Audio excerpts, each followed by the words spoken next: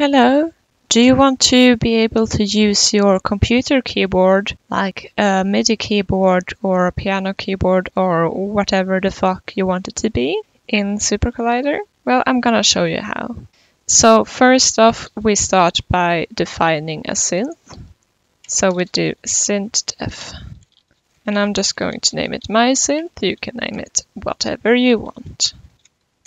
And we want this to play different tunes for different keys, but you can change it to maybe play different synths on different keys. But for this, I'll just show you how to set it up to play different tunes for different keys.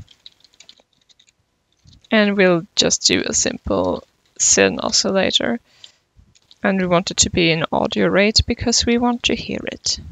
We're doing MIDI CPS because I find that that's clean tones that actually sound good in my opinion, and it's very easy to do with the key code on your computer keyboard keys. Because if you're going to do it with actual raw frequency, you need to multiply it.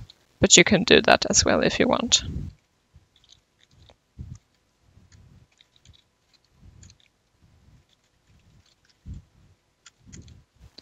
And what we're going to do is we're going to create a window. And when we click a key while having this window open and having this window focused, like if you clicked on the window, that's when we play the tunes. But if we click anywhere else and press the keys, then it doesn't do anything.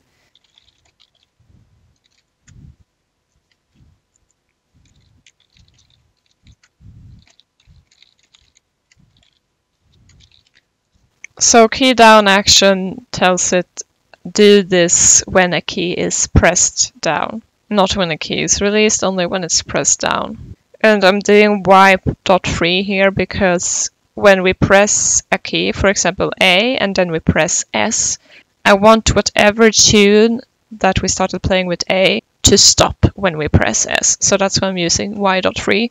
You can choose to add more tunes every time you press a key, but that can become a bit chaotic, and I prefer keeping it, I prefer just hearing one tune at a time for this, but you are free to do as you want.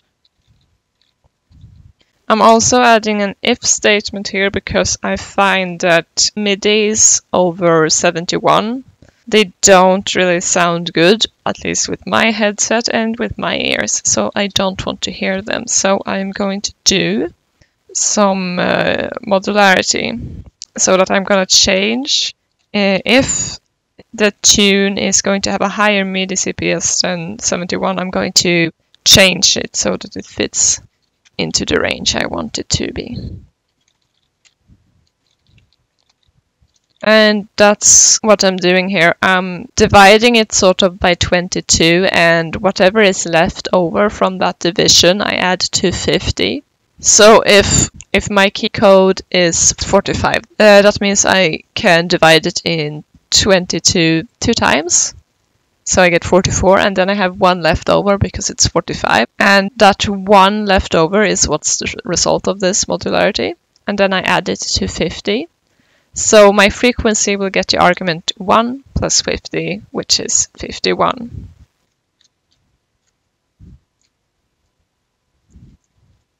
In this if statement I have here, the first parameter here is if the if statement is true, and the second is if it's false. Here, if it's false, then I don't need to do any modularity, so I'm going to save my computer some calculations.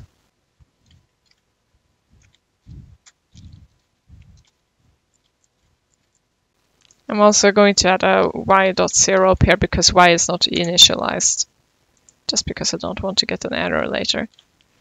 I had forgotten a parenthesis for the if statement. So here we have our synth def. We initialize y, don't have to, but I like it. And now we press a key and I press A. I hear this tune. S.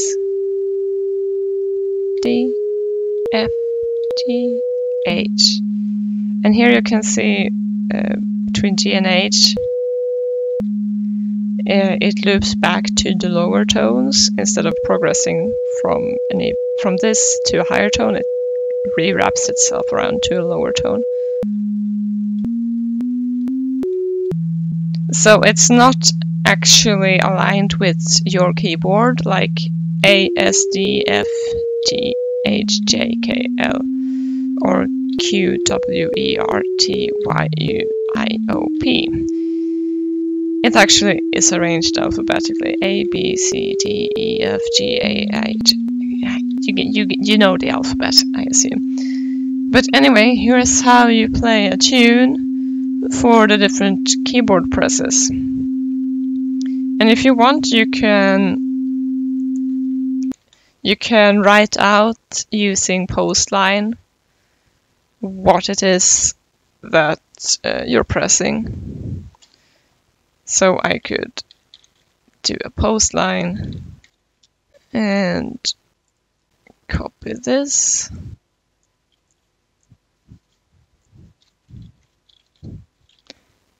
And you can also, it's useful to post which key you're pressing as well.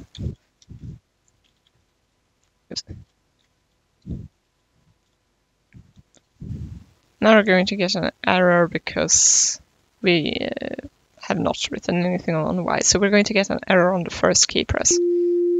But then after that, you can see it writes.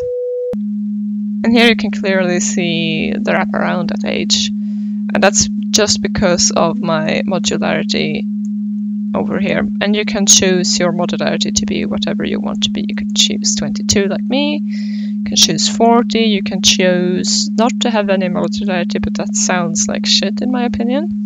But the choice is yours. And here you can see A, B, C, D, E, F, G, H, J.